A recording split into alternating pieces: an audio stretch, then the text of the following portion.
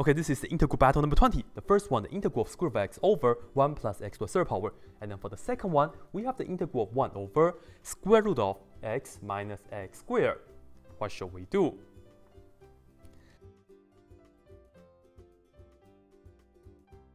Okay, let's focus on this first. And let's make some remark right here. If this was a 1, this integral will be super easy, right? Because that will just give us the inverse sine function.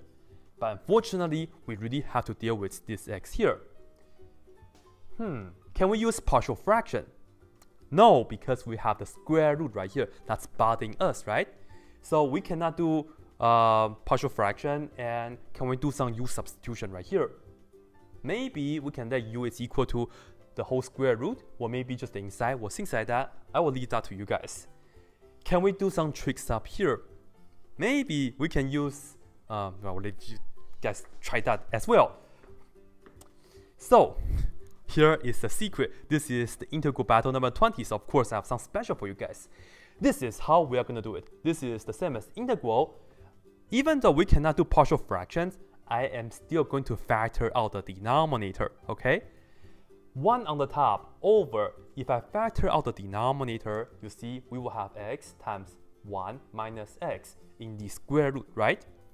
And let me write this as square root of x times square root of 1 minus x, like this. And then we have the dx right here. And you guys should agree with me, this and that are equivalent, right? And we don't want to worry about the domain too much when we just want to focus on the integration right here. So what good does this do? Well, this is the hidden secret number 2. Instead of this x to the first power, I'm going to look at this as the following. This is the integral 1 over square root of x, and then this is the square root, and this is 1. And instead of the minus x, I will look at this as minus this x as square root of x, and then to the second power, dx. And now what good does this do? Well, I'm going to let u equals to square root of x, okay? And then real quick, let me square both sides before I take the derivative, so I can get u squared, which is x, and then I can differentiate both sides now. 2u du will give us dx. And you see I can take this integral into the u world. This is going to be integral 1 on the top over, this is technically just u, right? Because we have the square root of x right here. So that's u, and then here we have square root of 1 minus this square root of x is still the u as well, minus the u squared. And then for the dx is the 2u du. So let's put that down, 2u du. And now what? You see, this u and that u will cancel. We can put a 2 to the front. And then this is the integral 1 over square root of 1 minus u squared du. As I said earlier, that was not 1. But now, this is a 1. And if you focus on this part, the integral of 1 over square root of 1 minus u squared, do we know what the answer of this? Yes, that's just the inverse sign, right?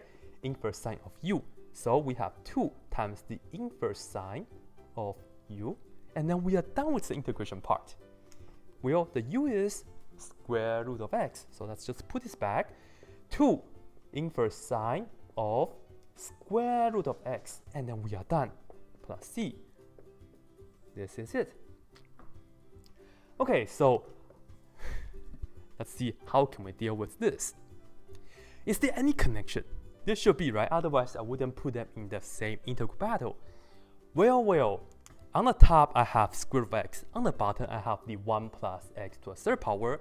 Partial fraction won't work because we have the square root, right? I want to somehow produce a square root right here, just like this one as well. I'm going to look at this as the integral square root is still the square root over 1 plus. And then for the x to a third power, we're going to look at that as x to the 3 over 2 power, and then square. And this is dx. And you see real quick right here, x to the 3 over 2 power raised to the second power, 2 and 2 will cancel, we will still have x to a third power, right? And the purpose for me to do that is because now we can let u equals to x to the 3 over 2 power, and good things will happen. Let's see, u is equal to x to the 3 over 2 power, and let me just differentiate this as how it is. So I will get du equals to, bring the power to the front, we have 3 over 2, and then x, and then minus 1 to the power, right? 3 half minus 1, we get 1 half, and then we have the dx right here. And you see why I have x to the 3 over 2 power as my u now, right?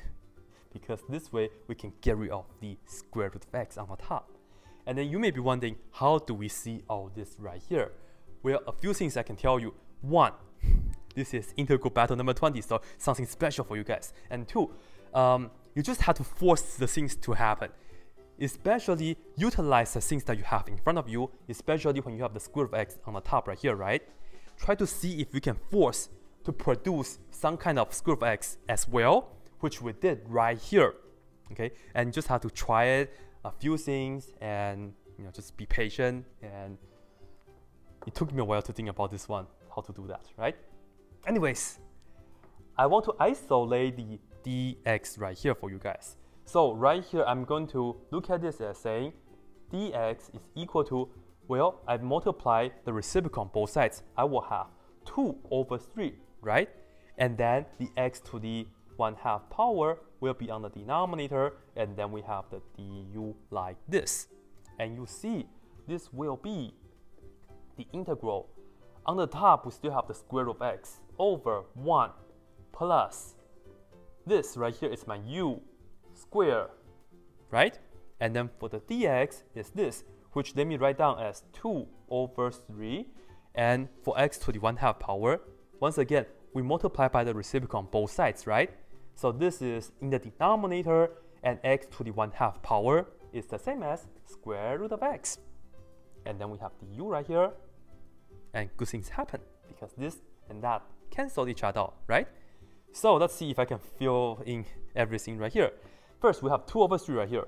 Let's take it on the outside, and this is the integral 1 over 1 plus u squared du, and then this is 2 over 3. Well, this is the inverse tangent u, right? So we are done with the integration part. And in the meantime, because I run out of space, I'm going to substitute back u is equal to this, right? So 2 over 3 inverse tangent u, but once again, u is that, x to the 3 over 2 power, and we are done. Put plus c, this is it. All right, quick summary. I know for many of you guys will think that these two integrals, they are so tricky, they are so unfair, right? However, I will tell you guys, these are the things that you should see at this one time, so that later on when you're working out some integrals, they may help you out.